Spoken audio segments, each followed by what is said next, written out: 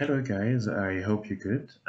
Here we are on lecture number 4, and the second part we will be speaking about the web and the HTTP. So we spoke about the principle of the application network, application of the network application, where we have the different applications happening into the very top part of the IP stack, where we have different ports and how they interact with the whole stack of the network, right? From a user to another user in the network. Now, when you want to go to the web, you want to access a web page like this particular web page, and you want to access this particular resource, you have to write the your request in that specific manner, right? It should be exactly like that. You have your hostname, which is basically your website, and then you have your object, and in this case it's this GIF image, right? So it can be anything. It can be an MP3, it can be a picture, it can be a word document, Excel document, whatever. Now, a HTTP stands for Hypertext Transfer Protocol. So it's basically there to exchange a text like a web page. It's a protocol for that. By nature, it is stateless, and then we'll speak about the state later on in the lecture. So when you use HTTP, then you have something we call the client, which is basically you requesting a web page from a server. So you're making a request to the server, right? And then the server sends you the web page, whatever you want. So you basically get you're making your request, and then you're getting your web page, right? All right. So that's basically that. Same for a particular phone, which is also a user that makes the same thing to the server. So the server, remember from the previous lecture, the client can have random assigned IPs, but then the server should have a permanent IP so that we can get to it, right? So the HTTP uses the TCP transport on the transport layer, right? It needs to be a connection. It needs to be a connection-oriented discussion, right? It cannot be connectionless. There should be a discussion between the two. The port used in the HTTP is 80, although in HTTPS, remember that it's 443, right? So when you're doing your HTTP connection at 80, you have to remember that your connection might not be secure, right? And remember when I spoke about stateless. So HTTP doesn't keep state of the data that it's being sent over. So it doesn't keep the user's data, right? So it's a very it's a problem that we'll solve in the later slides of this video, right? So you can go ahead and read about the states in a HTTP context. So in HTTP connections, we have two types of connections, and they basically serve different purposes, right? We have a non-permanent HTTP type of connection and a permanent HTTP type of connection. So in a non-permanent type of connection, basically HTTP, like the TCP connection, is open and then can send one object at a time over that particular connection, and then it closes, right? So that can be good if you have one or two pictures or something to pull over, but then it's not very good if you have multiple stuff. So otherwise you'll be having multiple connection to open. A permanent HTTP connection basically says that you open the connection, the TCP connection, as you would do for this one, but then you can send multiple objects within the same connection as it is permanent, and it will be fine. After you're done with your multiple send, then the connection gets closed, right? So that's basically the good part. But then do not get confused.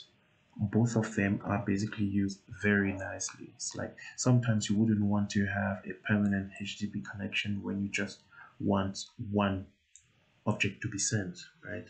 Sometimes you would want to have multiple objects to be sent at once. All right. So now with the non-permanent HTTP connection, this is how the flow works.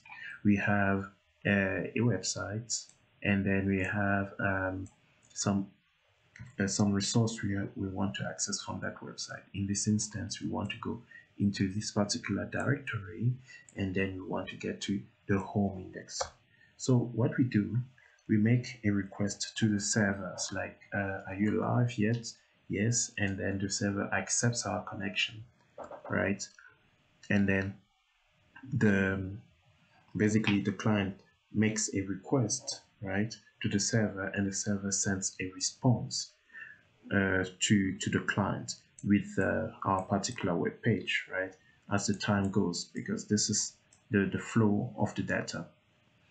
So after that, the server closes the connection, and then we get one image, right, passing the hrefine 10 reference to the JPEG object.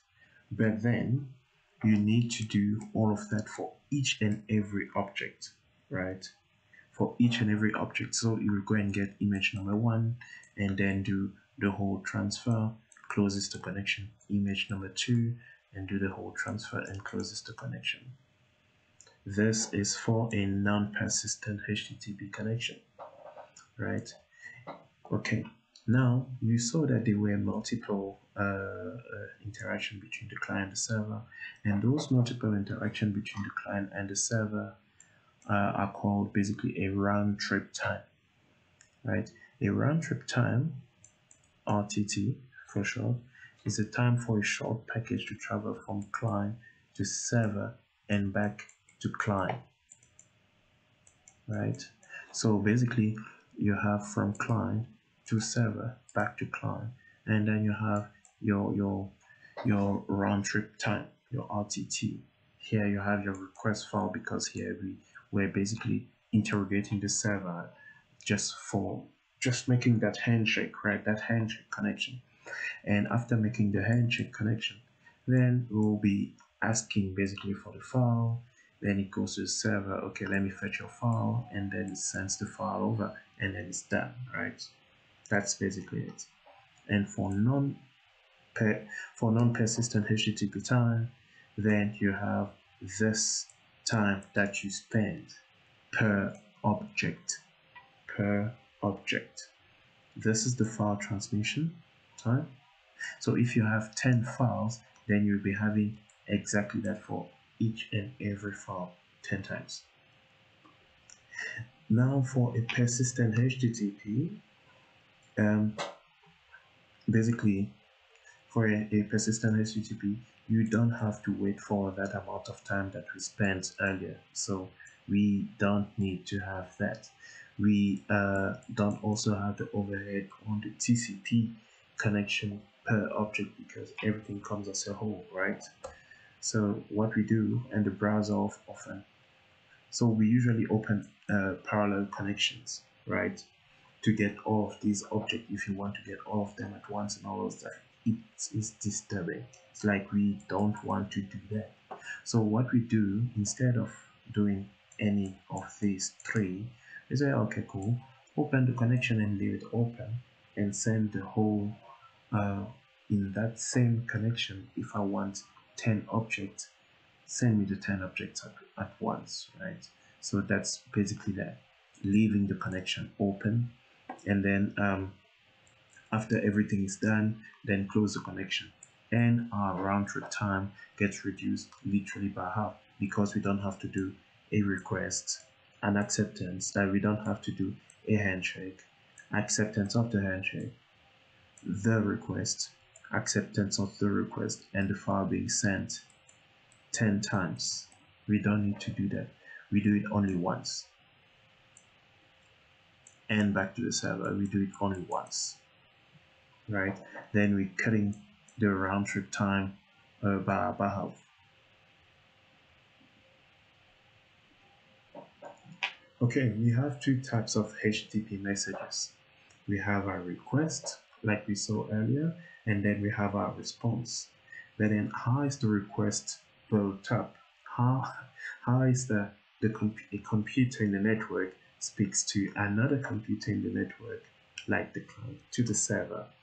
So you might have seen this before. Like, unfortunately, I do not have my.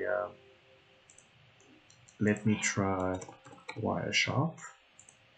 So if I go to Wireshark, for instance, my bad. So if I go to Wireshark would want to run in an admin mode, and after we are in admin mode, then we'll be seeing some devices here, and after seeing the devices, we can go to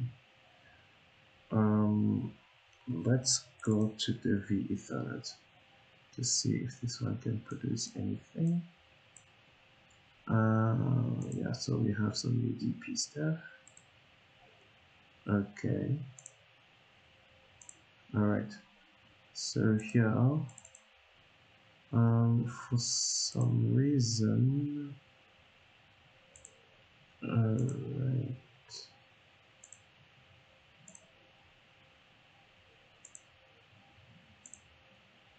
These are UDP connections, and I don't know why I'm getting UDP connections, and here, okay, network bridge. This is my WSL connection. I used to have, let's try WSL, still UDP, still UDP connections. Okay, let's try Google, or let's say Pick and Pay. Let's see if Wireshark picks that one up, and then we just want TCP.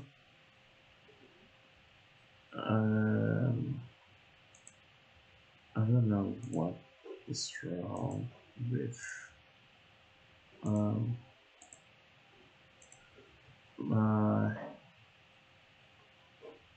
my interfaces.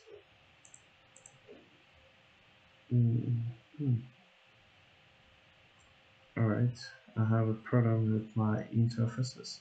I need to get the wireless one. Never mind. But then what you need to know about this is the format basically of your request message. So you have a get, or you have basically a method that your HTTP will use. It's a get method. I want to get this HTML page, right? The host is that particular web page, and you have all these header lines, and one of them is make the connection permanent or keep alive, right? You have to also remember the caret return character and the line feed character. Basically, the caret return, we call it like that, and the line feed, we call it LF. So these are basically, this is your HTML request message. This is how you basically get that, right? And your request message general form is exactly like this. You have your method, right? You have your method with this. You can have different of them: get, post, head, update, and then you have your URL. You have you see here, you have your space, caret return, and line fit, right? And then you have your header name and then the value, and still caret return, line fit. And you have all that header lines, all those header lines that we mentioned earlier. And then the entity body. The entity body is usually used when you send a post request, like let's say you're looking for, you say, I would like to get a particular item or like a particular image. You're sending a post, or for example, yes, when you're posting your username and password to the website, then you saying username, you put the username, password, you put the password, means that you're posting some values to return a web page that is proper to you. So that's a post. Okay, as I was mentioning, a post sends a particular set of data in the message, right? It includes a form input.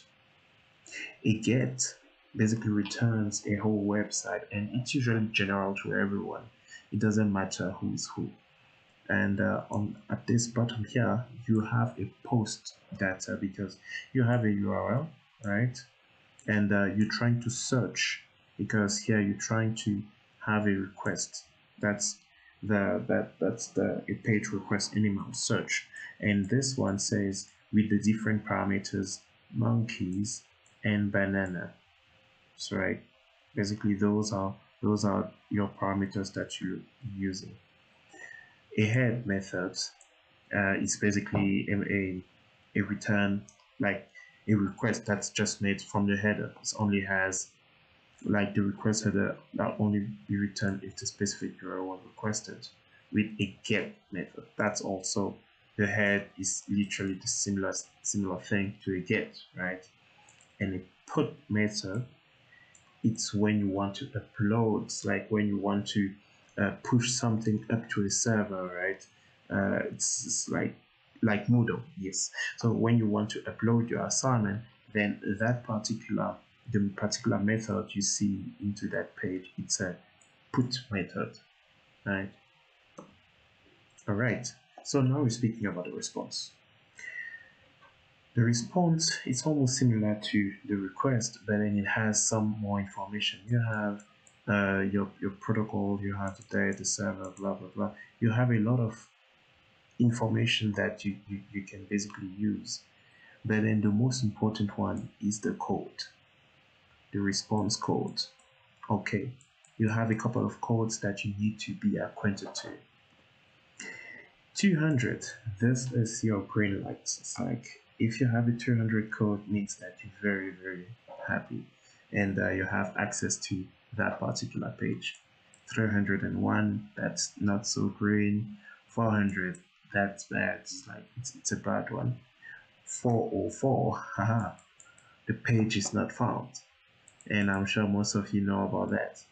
And 505, that's a not so common one, just saying that the version is not supported. So now for you to try, there are multiple protocols that you can go for. One of them is the Telnet. You just go there. Okay, you can replace this one by Vits AC.za, and you see what it will give you. And here you have multiple ways of accessing web pages. It's entirely up to you. You can say get some resource using a particular protocol, and the host is this one, right? So I'll basically do that in a practical as well, in a very practical way of doing that using Python. It will be very easy, and I'll show you how to do that. And you can use Wireshark to capture all of that. All right, now let's go with this. Let's go with what we call the cookies. Okay, so remember that HTTP is stateless. So HTTP doesn't keep information about a user. Let's assume that you're going to, let's say, Facebook, and then you put your username and your password, right? It means that if you close the page, your information is gone, right? But then because of cookies, then you will get back your information. Okay, let's go with this. Then remember, this is your RTT, right? Round trip time. You're making a first request. Your some sort of ID is stored in the database, right? And after that, when you browsing the internet, then from your information you have, you're basically updating your thing. For example, you're going to Facebook and then you log in there, you're storing some cookies. Now you're going to Google, for instance, that's a third party to Facebook. It's like, okay, let me look for images of cats and dogs, and to your particular record, you updating everything here. It's like you're updating everything to your cookie, and your cookie is having ID number 1, right? And now our HTTP is not stateless anymore. It has some states to it, right? You can keep some states. And after that, we commit our after that we commit the records we have about you in your computer. Committing means that we store that particular data in your computer. This is the information that the websites are using for you to make your life easier, right? But then what happens if the network connection or the client crashes at time t? Fine, then you have a state here, right? You already have a state here that we can use later on to carry again, because that's basically what we have, right? So when you dealing with databases, for those who are doing databases, then you need to commit and store some information. But then in this case, you have some temporary data happening, then it will be there, it will be already in your computer, and then the your data will be unlocked by itself, because it was when you lock your data record, everything goes well, and if it crashes, then you will automatically unlock here and commit what is available right now, and that's fine. And then you still kept state of what was going on, and then you can just start from wherever you left off, and you continue. All right, so this is the last slide of part number 2. What you need to know about the cookies. The cookies keep state of the HTTP connection you're making with the website, right? So again, I'd like to go to a web page, an example. So here I'm using Microsoft Edge, and by using Microsoft Edge, if you go to if you press F12, right? F12, that's I'm allowing this one, and remember the TLS, right? For the security, transport layer security. This web page is secure. Remember all of this, right? It has some cookies as well, and then I have multiple cookies that are allowed in here. It's like I block the Facebook one, I allow this one, right? So the Pick and Pay one, I have a couple of cookies, and one of these cookies, it will be basically some sort of ID, and you see like how these cookies are keeping track of what you do, especially the Google one. Okay, here's very tiny, it's fine. Then we'll go this way, we'll go to memory, and we'll see how these things are doing. Okay, sources, and well, this is very different from, okay, you know what, I prefer Firefox. I'll go Firefox, and then we'll go Pick and Pay. We have Pick and Pay. Here I have the cookies, and here I have some particular IDs.